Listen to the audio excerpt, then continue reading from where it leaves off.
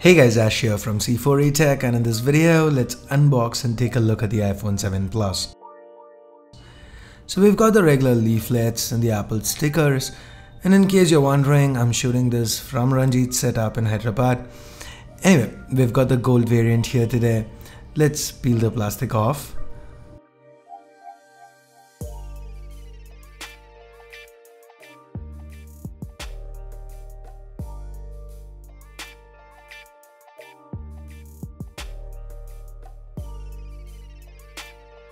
We then have the travel adapter, the Apple EarPods which connect via the lightning port since the 7 Plus lacks a 3.5mm headphone jack, and for that same reason there's also a lightning to 3.5mm converter included.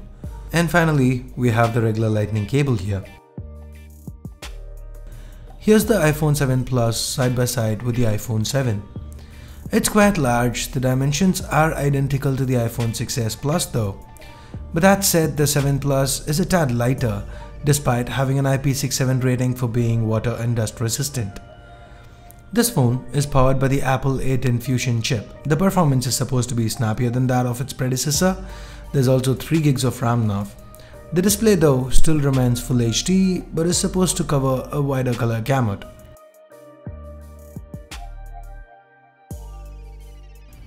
Another major change is with the home key.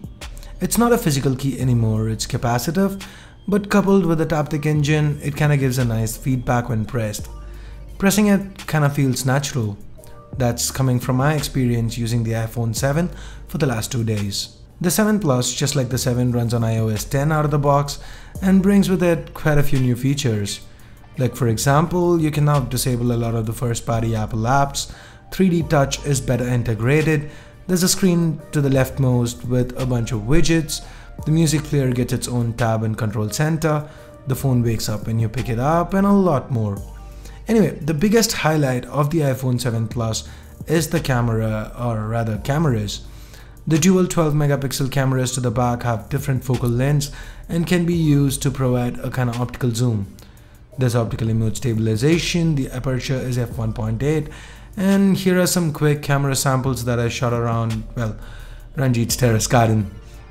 The images seem well detailed, great colors, impressive dynamic range.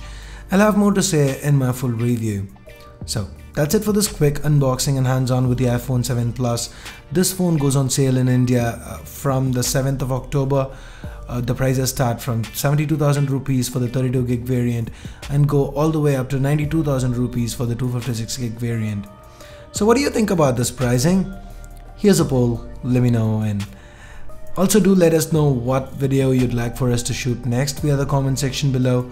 And that's it for now. Thanks a lot for watching. Till next time, this is Ash here from C4E Tech. From my office here in Hyderabad. Signing off. You guys have a great day. Bye bye now.